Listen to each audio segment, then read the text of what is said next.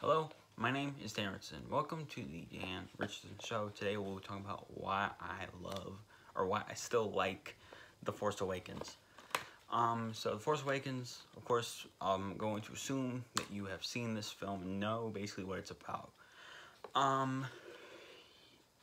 Here is why I still like it despite all of its sort of issues.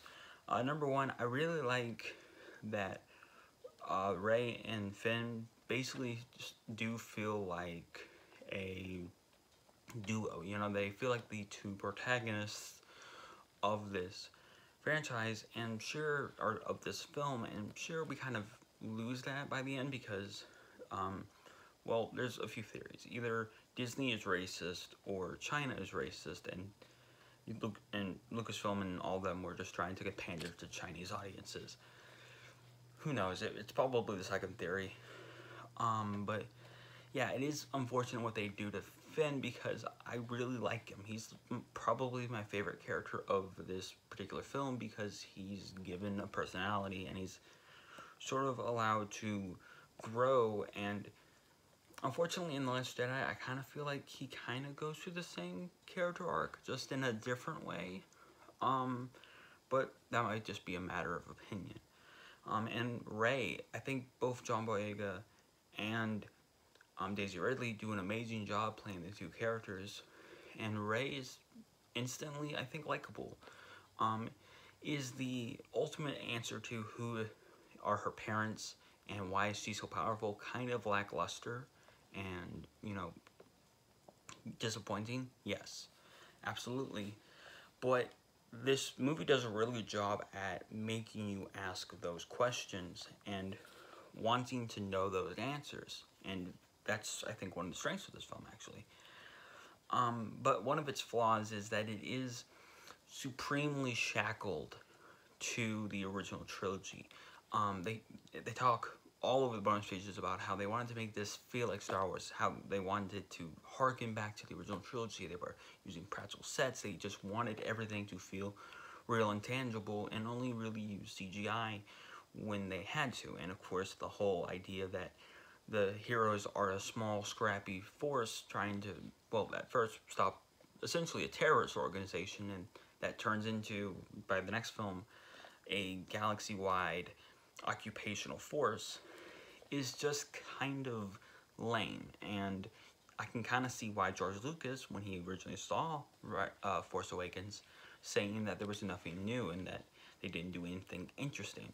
Because this film is good. It's my 7th favorite Star Wars film, and I think it is a good crowd-pleasing film. And you go back 7 years ago, and basically every YouTuber is going to say that they love this film. Sure, there were naysayers, but this film was good. But I think, and still is, a very enjoyable experience. But I think its problem is that it tried too hard to bring us back to the original trilogy when what it really should have done was evolve. But unfortunately, these are the 3 films we got in the sequel trilogy.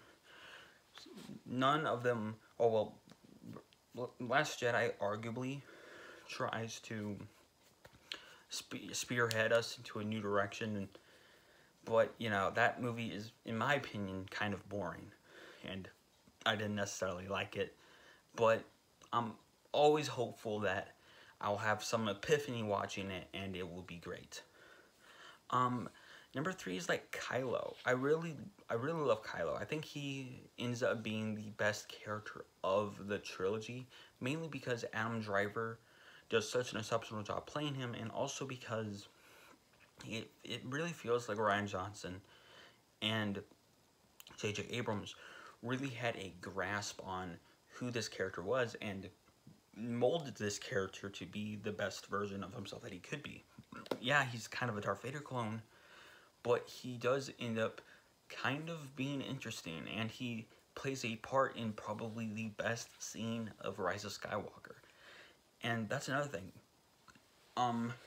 This film is, I think, unfortunately, and it was kind of obvious on the onset, this film lived or died by its sequels, and unfortunately, despite the people who love Last Jedi, this film unfortunately dies by its sequel. And that is the unfortunate truth. Han Solo, Harrison Ford does an exceptional job with this film.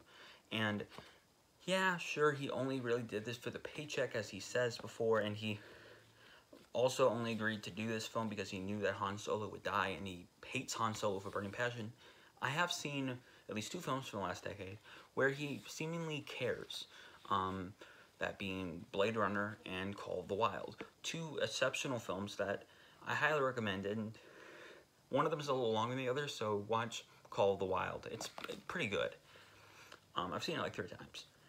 But yeah, like, Harrison Ford does a really good job, and you can tell that he just goes right back into playing this character that, granted, he hates, but he does a good job going straight back into this character. And, some people say that he stagnates. Really, I think he does stagnate, possibly due to some emotional immaturity that he has.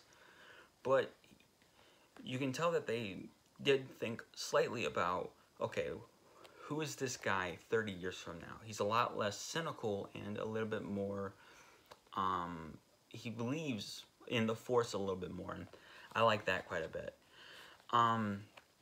Ultimately, the legacy that this film and that the whole first 10 years of the Disney era has sort of presented us is interesting. I think a lot of the triumphs, you know, Bad Batch, The Force Awakens, Rogue One, Andor, which just happened recently, Rebels, I think a lot of those successes can be absolutely contributed to all the great filmmakers and storytellers who have worked on the Disney era of Star Wars, including Kathleen Kennedy. But I think also a lot of the unfortunate failures of the Disney era can also be contributed to the storytellers and filmmakers, and especially Kathleen Kennedy.